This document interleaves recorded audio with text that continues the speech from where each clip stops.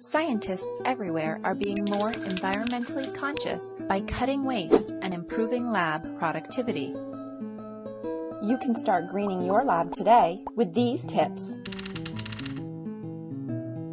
Keep freezers clean and organized. Place "Shut the Sash" stickers on fume and cell culture hoods. Add automatic timer switches to computer stations and benchtop equipment.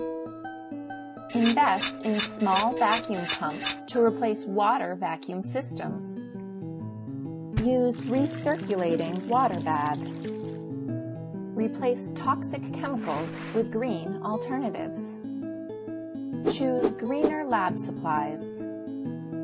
Inventory, share, or donate your reagents, chemicals, and lab equipment. Simple changes can produce long-term benefits.